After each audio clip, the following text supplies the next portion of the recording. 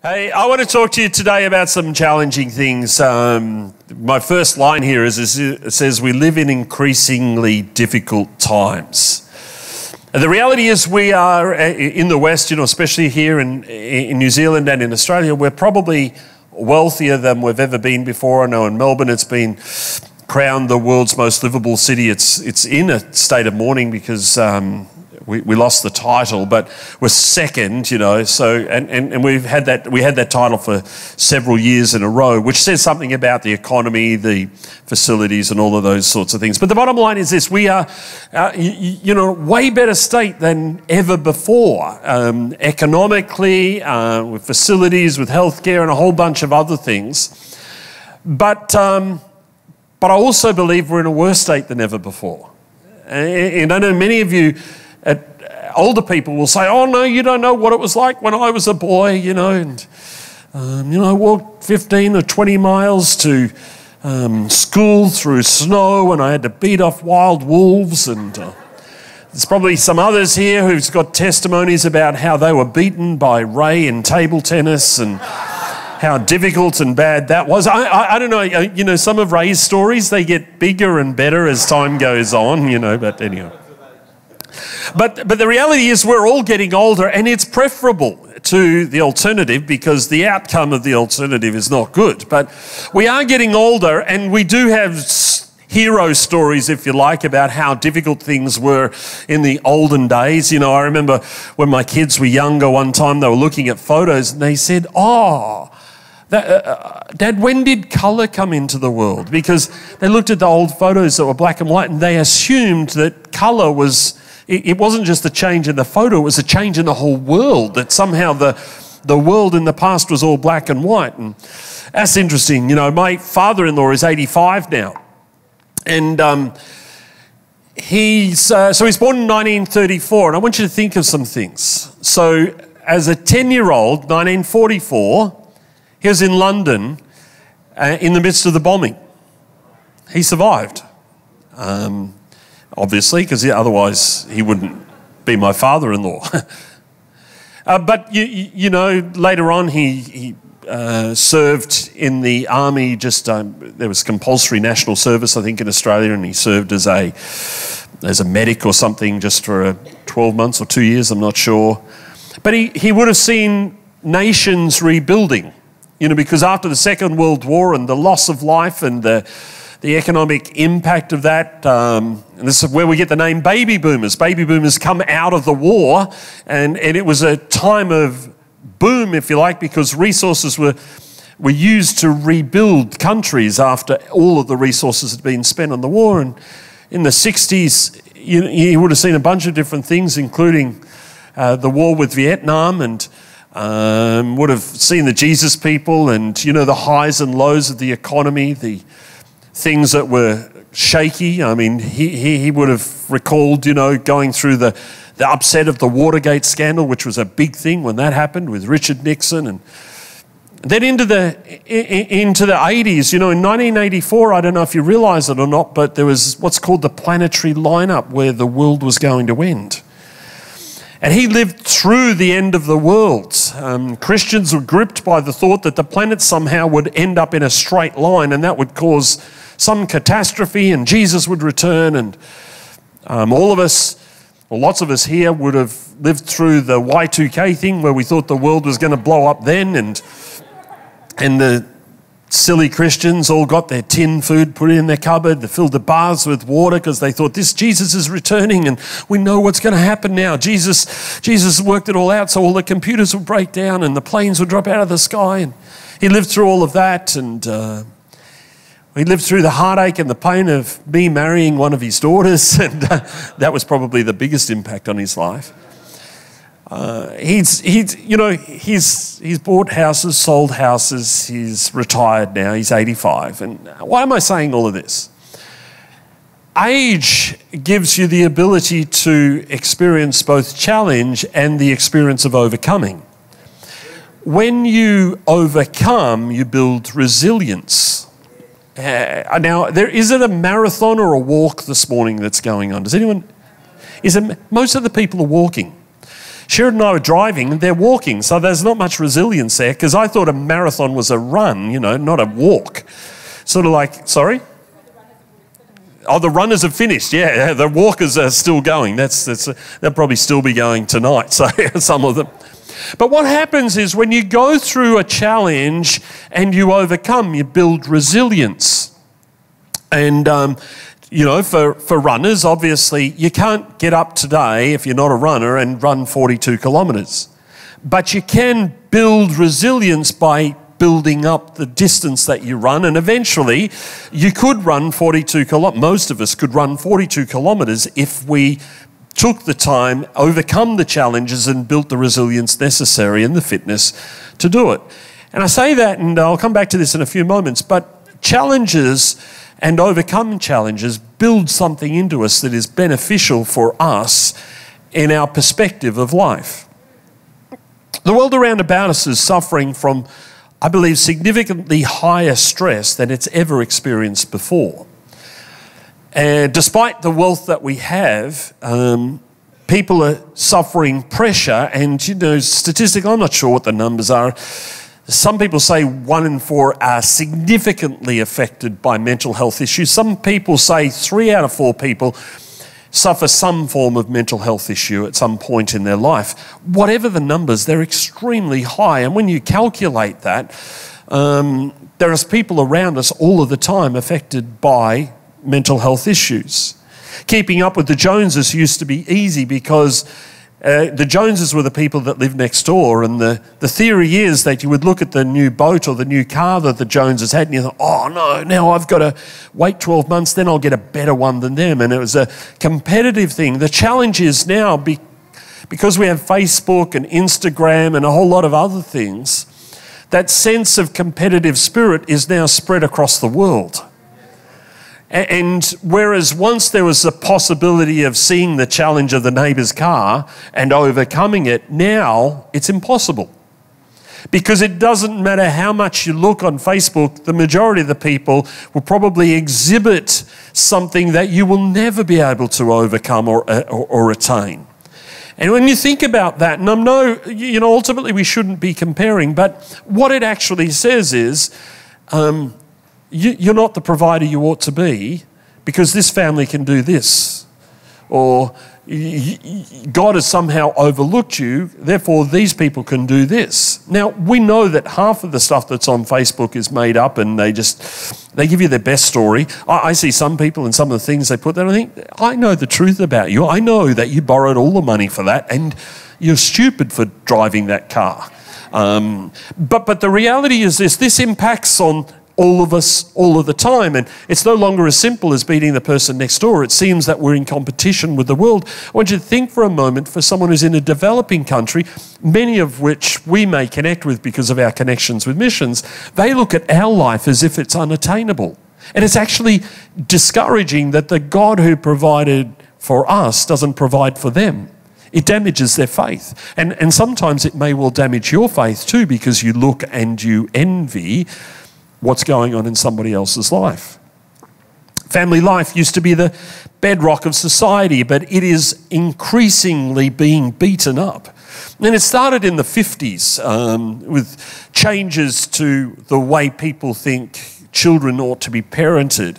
And I'm not saying that there haven't been advances that are advantageous, there are. But the family unit isn't what it used to be. Society has always been built around the family unit, but it's being destroyed time after time after time. And I know some years back I was talking with some people in India, and they were horrified at what people could access through cable TV because it gave a picture of American society that destroyed the values of the Indian society and the connection with family and with one another. But the reality is, for all of us now, it's gone to a whole new level, and it's really, really difficult to define what family is anymore. But the family used to be the safe place, the place that people could run back to for help. In the old days, If you grew up and you got married and there was a challenge in your marriage or a challenge financially, you could go back home to mum and dad who would be able to help talk it through and work it out. It doesn't happen that way anymore. And so that adds an additional stress. It removes, the enemy is cunning, it removes the option of getting the help that you need from a safe place. Our exposure to media has many people burdened by world issues in unprecedented ways. When I was younger, we used to get the morning paper. The morning paper would have the news usually of the previous day, and it would probably have 1 or 2 pages of international news. In Melbourne, the majority of it was filled with sport because that's the highest priority. And then everything else found its way into the newspaper. But the newspaper had one edition. Occasionally there'd be the afternoon newspaper which might update some of the activities of the day, but it wasn't that much in it. And the only things that made the international news were the significant things. The news that we got through the day in the evening was the news at 6 o'clock or 7 o'clock or 5 o'clock, depending on where you were in the thing. And you'd have the nightly news, and again, the same thing. Probably 2 or 3 minutes would be devoted to international news. The majority of the news was given over to local things. They'd have some little kid who's run his race for the first time and won the race. And there's a whole bunch of other things which made you feel nice and good. But the international news, which sometimes contained some horror, would be there. But once you viewed the news, it was gone. And so you would go to sleep having perhaps seen something in the newspaper, maybe something in the evening, and that was it. But the news cycle is now 24/7, and every one of us has news available to us all the time. And the news is no longer the news, it's a product. And the goal of the people producing this media is to get you to keep watching, and the only way they can get you to keep watching is to keep horrifying you. So what they do is they find the worst things that are happening in the world, and they emphasize that so that you feel obligated to keep tied in. And the thing that keeps you tied in is your concern and your worry. You know, every one of us, if we hear that there was an explosion in some place, perhaps, and I'm making this up, there's an explosion in Wellington this morning, and a building collapsed, everyone would worry. And what they would do is they'd go to the news outlet to get some relief or some answers or whatever. But if you then also find there was another one in Christchurch and then another one in Auckland, what happens is you keep going back to the news. And the way the media works is they keep doing this to you, but what you don't realize is happening is your emotions are mixed up in every one of those articles to some degree or another. There's concern, there's worry, there's stress. And I think we're at a stage now where we were never built to take the information that we receive or to carry the burden of the news in the way that we do. And we say we live in much better times in many ways economically, but when it comes to carrying a burden, the burden we carry because of the opportunity of media is much greater than it's ever been. I remember, and it was probably a year or two ago, there was some significant outbreak of violence in Nigeria with Muslims attacking Christians again, and so many people were killed, and I read it, and it didn't really have any effect on me, which worried me as well. It didn't drive me to prayer. It's sort of like it was just one more news article with horror. And I thought, not only have I overburdened, but I'm no longer got feeling for the news, and that's a concern as well. We grow up in this. Hope is dwindling. Surveys indicate that younger people have less hope than in any previous generation. And again, the media paint a picture that's grim, and for many of us, our long-term resilience and rationale balances that out. But think of a teenager today, and I know many of them are away at the camp. But a kid who's, aged between 12 and 15 or 16, they're shaped by what they see in the media, Facebook, Instagram, the news, and everything else. And they haven't had the opportunity or the ability to overcome, which builds resilience, that many of us have. So when they read things, when they see things, it creates horror internally. It's like a fresh piece of paper, and everything that's on the paper is grim. It's not hopeful.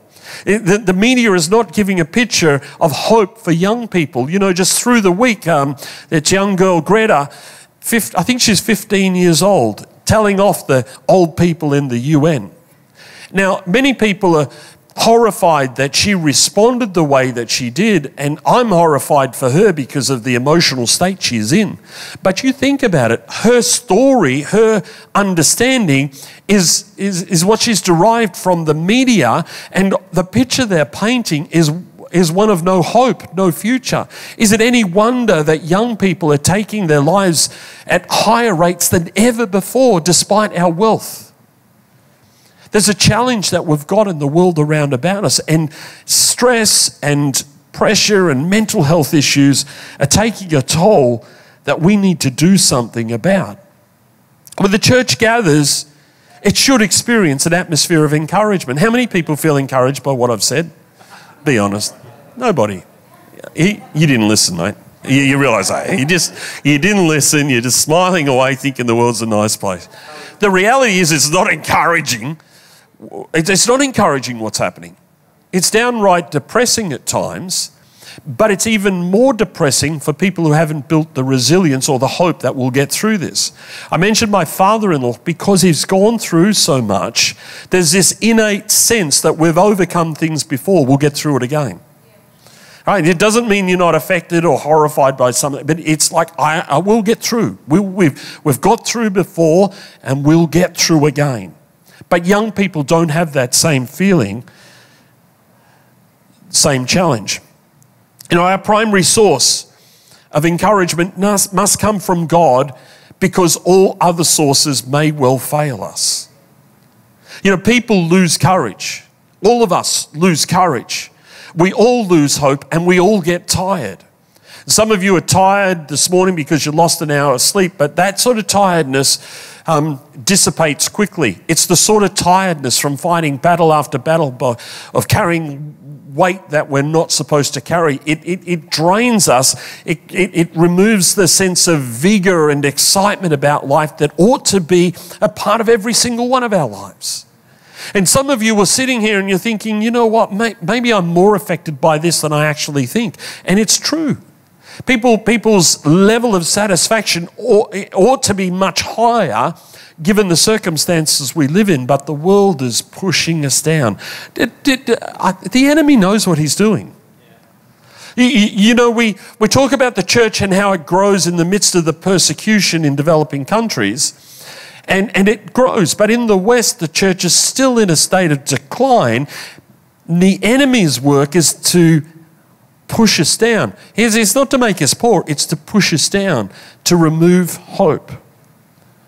I want to read to you from 1 Samuel chapter 30, verses 1 through 8. And then I want to address some things that arise out of that. 3 days later, when David and his men arrived home at their town of Ziklag, they found that the Amalekites had made a raid into the Negev and Ziklag, and they'd crushed Ziklag and burned it to the ground. They'd carried off the women and the children and everyone else, but without killing anyone. And David and his men saw the ruins and realized what had happened to their families. They wept until they could weep no more. David's two wives, Ahinoam from Jezreel and Abigail, the wife of Nabal from Carmel, were among those captured. David was now in great danger because all his men were very bitter about losing their sons and daughters, and they began to talk of stoning him. But David found his strength in the Lord his God. Then he said to Abiathar the priest, "Bring me the ephod." So Abiathar brought it, and David asked the Lord, "Shall I chase after this band of raiders? Will I catch them?" And the Lord told him, "Yes, go after them. You will surely recover everything that was taken from you." The story is very simple. David and his men were out doing what they were doing, fighting a battle, fighting a war. And they'd fought for some time, and the time had come for them to return home. Now, they would have been quite weary, both as a result of the physical effort they'd gone to. They'd have been weary because they'd have been away from home for some time. And we don't know the emotional toll of fighting a battle, a hand-to-hand battle like that would have taken on those men either. I know, you know, we've seen enough films and some of you have experienced war, but the the emotional toll of being in battle like that would have been significant. These men, as they're returning home, they would see in the distance the town where they lived, Ziklag, burning. From the distance, they wouldn't have known what had happened, but they knew enough to know that it was normal practice for everyone to be killed and for the town to be burned. That was probably what they themselves had done. And in the distance, they knew the direction. They had seen in the distance the smoke rising from their town, which would have increased their anxiety no end, because the people they loved, everything they'd worked for, were resident in that town, and suddenly it was at least in danger, if not much, much worse. And they're commuting, if you like, back to their village. They get back to their village tired from many battles. They find that the enemy had broken into their town and burned it to the ground. Now, when you think about losing everything that you have, it's not so hard to imagine that in theory, but in practice for someone who has lost everything, it's the big things, but it's the little things. It's the house that you lived in, the memories that were created. It's the toys that your children played with. It's the photos of your family. It's the things you need to look after, like your birth certificate and your passport and maybe money that you'd stashed in. Do you guys stash money in walls and pillows? But imagine if you could, what it would be like for you to return home today. And I pray that is not the case, but that everything is gone. And if everything that you had, everything that you owned was gone and burned to the ground, and that first thing you normally do is you look for your family. Is my mum here? Is she okay? She was elderly. Is my baby son, is he still here? He's gone. I mean, the first thing they'd have done is they'd have rushed into the ruins looking for their families, and one part of them would have been relieved that they didn't find any bodies. Another part would have been horrified knowing that they'd all been taken, which may well be worse than them losing their lives. And the soldiers are experiencing this. The enemy had taken their women and children, and I say this including David's wives and children as well. So David wasn't unaffected by this. He was equally affected. The Bible says they cried until they could cry no more. Now, I've been with some people who've lost loved ones, who've experienced difficult times, and they weep, and some of them weep deeply. And most people who are weeping deeply as a result of grief reserve the depth of their grief for the privacy of their own home. And these men, these grown, tough, murderous men, the Bible says they cried until they could cry no more. That says something about the exhaustion they must have felt. Not only the physical exhaustion, not only the loss of hope because their town was destroyed, not only the fear and the concern and the worry for their families, but that there was nothing left inside of them. It was like they become a shell of who they were simply because of all that they'd tolerated, all that they'd experienced, and hope was gone. It was like there was nothing left in the barrel. It was completely empty. And emotionally, when people go through difficult times, this is what happens to them. They feel like they've got nothing left to give. It's like they get to a point of hopelessness where there is no point living any longer because of what they're suffering. And it doesn't matter, for someone on the outside, perspective's always nice, but for someone who's gone through a difficult time, they lose perspective because all of their hopes are locked up in the thing that's been lost. And it's like it doesn't matter anymore. And that's the state these men are in. Soldiers, David's closest friends, became embittered. And they began to take it out on David, who was the leader. When we go through a period of grief, when we go through a tough time and we begin to grieve, what happens is we usually look for someone to blame. It's like people become a target for us. We're always looking for someone whose fault it is. And, we ought not to be blame shifters. We need to stand up and take responsibility ourselves. That's a sideline. But what happens is when you're in the deepest depths of despair, you look for someone to take it out on. It's his fault. If he hadn't made church at 9 o'clock this morning, I wouldn't have had a car accident trying to get here. It's Sharon. He should pay the insurance excess. It's his hair. If church was at 9:30, it wouldn't have happened. He's to blame.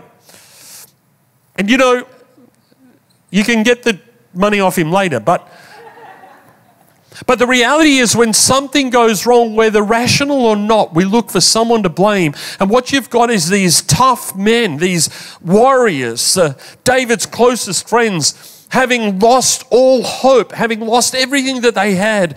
They said, do you know what? This wouldn't have happened if David didn't take us to battle. We didn't need to go an extra day. We didn't need to go to that town. He took us there. He's the one to blame. And the Bible says they want to stone him. That's how angry they are. That's how mad they are. And the reason you go to angry when you're at empty is it's the only way you get energy. You need to understand that. When you're empty and you need energy, you turn to anger because it comes up from within you. And we've got to watch that because it's destructive and it's usually misplaced. And that's the case here. As we read it through, it says we find that David needed courage and he found it in the Lord. And King James Version says, but David encouraged himself in the Lord his God. And you may say, what has this got to do with mental health issues? What has this got to do with the stress that we suffer? David is in a precarious position here. He is not only suffering loss the same as all of his friends, the same as the warriors, but on top of that, the very people that he considered closest to him have now turned on him, and he is in a place worse than the rest of them. He can't turn to somebody else. He could have turned to God and blamed him. And you know, when we go through hard times and we feel like hope is lost, too often what we do is we turn to God and we blame him, as irrational as it is. But David didn't do that. What he did was he turned to God. He had nowhere else to go. And the Bible says he found his strength in the Lord. The sad thing about this verse of Scripture is it doesn't tell us how he found strength in the Lord. And so I'm going to propose some ways that he did it that I think will give you some insight into what actually took place in David's experience. The first thing he did was he reminded himself about who God is. Whatever your circumstance, whatever your situation, whether you've lost your wife or your family, you've lost your job or you've gone bankrupt, God is still is who he always was. He hasn't changed. He's still as omnipotent, omniscient. He's always loving. He's always full of grace. Whatever you're going through, he is always the same. And David, I believe, would have imagined that in himself. He would have said, God is still who he is. He hasn't changed. He's not affected by this. It's not like he's suddenly changed in character. The second thing I think David would have done, he would have reminded himself about what God had done in the past. In the deep, dark past, David would have been well versed with the Israelite story. He would have remembered the story about how God had first of all spoken to Abraham and taken him to a foreign country. He would have remembered the stories about how Isaac came about because, and some of you say, how did he know that? There was oral tradition. The stories were passed on and eventually they were written down. But he would have remembered that God provided a son for Abraham and for Sarah. He would have remembered the Israelites and how their journey into Egypt, but he would have remembered their journey out of Egypt and how they defeated, against all the odds, they defeated the Egyptians because God was on their side, not with mortal combat, but with a miraculous, miracle-working power of God that drowned them all. You would have remembered the story of Joshua and Jericho and the walls that come tumbling down, not in the strength of some men, but out of the response to God by obedient men. And David would have reminded himself of these past victories. He would have reminded himself about the call of God on his own life. David knew as a young man what it meant to be called to be the king of Israel. Remember when all of his brothers despised him, he knew what it meant to be called by God. Despite the journey that he took, he remembered the call of God on his life. He would have reminded himself about as yet unfulfilled promises, things that he knew were coming into the future. His dynasty was going to last forever. There were things that were yet to be done, that were still undone. And all of this began to build up, if you like, inside of David's mind. God's still there. He's done this in the past. He called me to this. He's got things in the future that he's still yet to do. And this was beginning to, if you like, come to bear in David's mind. He would have remembered the fight with the lion as a young boy. He would have remembered the fight with the bear as a young boy. He would have remembered the challenge of Goliath to the armies of Israel and how he was bad-mouthing the Israelites. And David remembered picking up the stones, walking out, and then eventually taking Goliath's head off. I mean, David might have been sad, but as he began to think about God and who he is and what God had done for him and what he had experienced, he heard from God again. Too often when we're in the midst of despair, when we're finding things difficult, we blame God rather than listening to God. And there are other times where we're saying, well, God is just not speaking. Well, God has already spoken.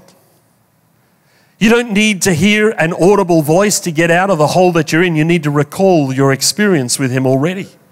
The Bible is full of stories that will encourage your faith. As a matter of fact, faith comes by hearing and hearing by the word of God. In other words, as we look at what God has done in the past, something happens on the inside and generates excitement and faith and belief again. And David heard from God again for himself in that circumstance. But the circumstance hadn't changed. There were still murderous men looking to take his life. What I think he did finally was this: he spoke it out. He probably shouted it out. And he rallied his men about his belief in God and their ability to overcome again. I did this before, but I can see him moving from person to person. Remember what we did to those Philistines that day? You and I, side by side. I killed them. You watched in horror. I looked after you. I saved you. I organised your marriage. He would have got alongside the men that were wanting to kill him, looked them in the eyes, placed his hand on their shoulder and said, we can do this again. Yeah. We've fought battles before. They've been tough battles, but we can do it again. We'll get through this. I'm not going to Ray. Lance, how many times did we save Sheridan, you and I? I mean, you know, the guy's still in need of salvation. We've done it before, mate. We can do it again. I know you've had some tough times. I've lost my wife. You've lost yours. But the only way you're going to get your wife back, the only way I'm getting is if you and I go together. I know you don't love me now. As a matter of fact, I know you and Sheridan are planning to stone me. You can stone me if you like, but it won't get your wife back. But I tell you what, if you don't stone me, if you stand with me, if you give it one last shot, take what's inside of you and fight with me, we'll get your wife back. We'll get your kids back, yours as well. And what he would have done is he went face to face to those murderous men and he gathered them and he encouraged them and he helped them believe again. And when they believed again, we know the end of the story is they went and they recovered what was lost. How does this relate to where I started? There are people all around you who need you to do what David did. There are people in your workplace, Christians or other Christians or not, makes no difference, but they need somebody to encourage them. And the only way you encourage them is by using your mouth. You know, David could have gone through all of those first points, but unless he spoke it out, it wouldn't have made any difference. And all around you, there are people who need you to speak words of encouragement in their circumstance. I'm not saying you need to quote scripture to them, because some of the people you choose to encourage won't be Christians and you'll just come out as weird. But simply walking across to a person in the workplace and say, hey, I know you're doing it tough, buddy, but I just want to let you know I'm thinking if I can help in any way, I'm happy to help. That makes a significant difference to a person in the workplace. It doesn't need to be weird and Christian, but what you're actually doing is you're transferring some courage you've got and you're saying, take some of mine, use some of my courage, and together we can get through this. It's surprising the difference that will make. We know Jesus is the hope of the world, but the world doesn't know that he is the hope of the world. As a matter of fact, sometimes in the midst of the challenges we face, we don't know that he's the hope of the world. But what can make the difference is if you and I together determine to make the church a place of encouragement. You may say, well, I don't have the words, I'm not eloquent, I don't know what to say. It doesn't matter what you say as long as you convey what you feel. Children convey words to adults and they do it in stumbling and funny ways, but adults derive a sense of gratitude out of the efforts of a child. It doesn't matter if it's not articulate. What matters is what they're feeling. Can I say to you, whatever your ability or inability is, all you've got to do is attempt to share with somebody else the courage you have, and it'll make a difference in their life. Now, the ideal thing is that we're all in such a great place that we can focus and spend our time in encouraging one another. But the reality is some of you today will feel like David. You'll feel like everyone's out to kill you, like the world's against you, like God doesn't care and that there is no one to encourage you. Can I push you and say, find your strength in the Lord, just like David did? Take the time, put in some effort, remind yourself about who God is, about His love for you and about what He's done in the past, and let Him speak to you through the testimony of your history so that hope can rise again for you and you can push through the challenge of your current experience. I know there's some horrific things that people go through, and some of them they go through for the rest of their life, but courage or the encouragement of another makes it just that little bit easier to get through. I've got a friend at church, I think he's 87 now, I forget his age.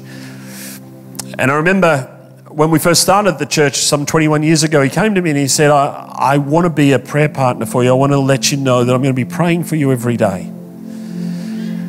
And he's done that ever since. So it's about 21, 22 years he's been doing this. But a few years back, he lost his wife. His wife suffered a stroke and she died. And, I know we could describe marriages this way, but for him, it's like the two had become one. The hole that it left in his life remains. And he still struggles all these years later. But what helps him is the encouragement he gets from others around about.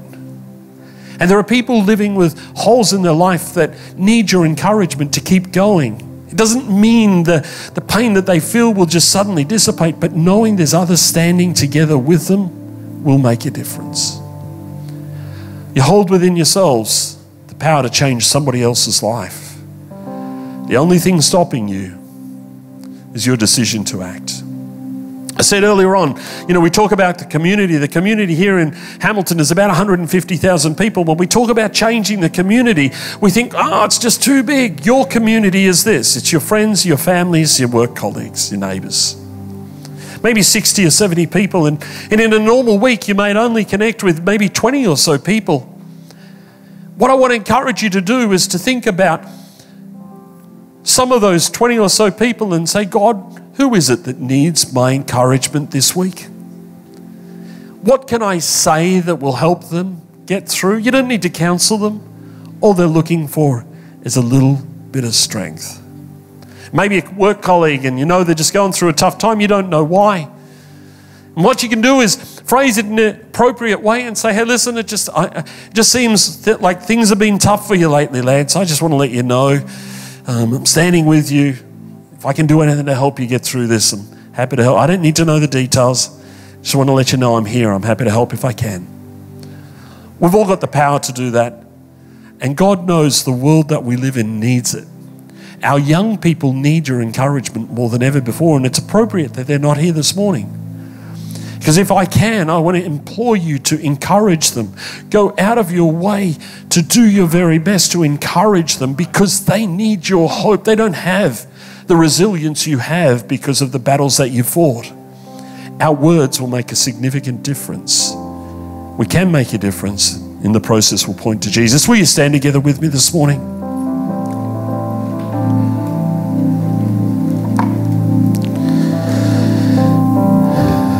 I'm going to pray, and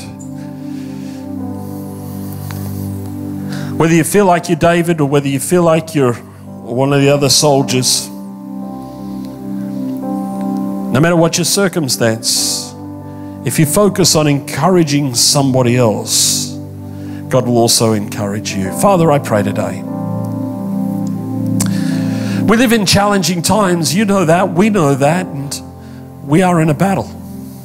Sometimes the battle is a spiritual battle. There are other times where it's just practical things that go wrong and we're challenged by those things. But all around us there are people who are suffering stress, more stress than they can handle at times. Enable us, Father, equip us with words that could make a difference for somebody around us, so that when they're running a race, our words enable them to reach the finish line. So when they're going through a tough time in their relationship or in their workplace, our words will give them the strength that they need to endure to the end. Lord, help us to see or to discern accurately those around us who need a word of encouragement so that it can make a difference for them and get them through to the end. Father, we want to be like Jesus whenever and wherever we are.